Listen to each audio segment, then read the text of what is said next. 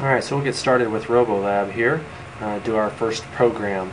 I'll do one sample here, and then we'll show you the videos of each of the sample programs, how the robots should operate in class, and you'll be able to review them before class. So here we go. Let's get started with RoboLab 2.9. The main menu pops up, and we'll select Programmer. And we're going to select Inventor 4 here. We select Inventor 4 because it provides you all the available controls to use. So I'll double click that, and several windows open up here, including the toolbox that we'll get to use here. Our main controls page, actually if we scroll up here, it's the data logging and motors is the root menu, and we'll start from here for all of our programming.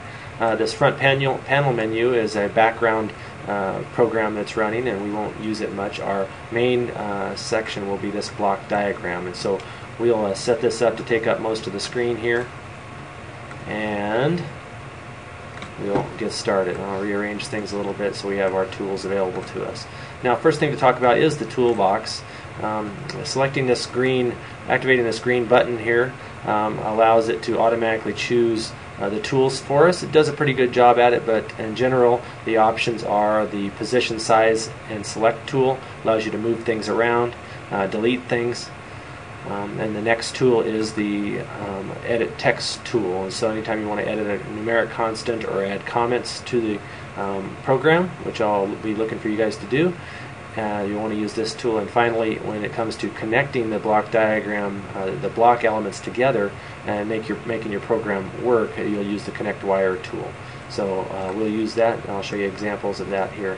So I'm going to grab the select tool and spread out our end stop sign and our beginning green go signal. We're going to make our robot go forward first. So we want to go over to our data logging and motors menu, select the motor A forward command, and drag one over here. Oops, I need to choose the select tool. Like that. There we go. Drag it over. If you drop it nearby, it'll automatically connect. If you reviewed the pictures of our robots that we're going to use, they are attached to motors A and C. So we'll grab motor C. And so this allows our program to tell motor A and C to get started rolling. Next thing we want to do is tell it for how long. In our data logging and motors menu, there's a sub-menu called wait for. If we click on that, it gives us several options for time, and the one I like to use that's variable is this in over 100 symbol here. So we'll grab that and pull it out here, and we're going to have to add a modifier to this here, but we'll get to that. Now that we've told it, we're going to tell it how long, we also need to tell it what to do after that, which is stop. And so since we want to stop more than one motor output, we're going to grab the ABC stop, and that'll stop everything. Let's add our modifier now, and so modifiers are in a menu off the main menu with the A and the 1 on it. So we'll go into this menu and you'll find lots of options, but the one we want is this numeric constant. We want to add a number to this. Now, our program's not complete. If you look in the upper left hand corner, you'll see a broken arrow, and so that means we can't program it yet. And so what's happening is we are missing some lines, and so we're going to grab the connect wire tab. We're going to connect from the output of the stop sign to the input or begin of the stop signal. We also have not connected this numeric constant to the wait command.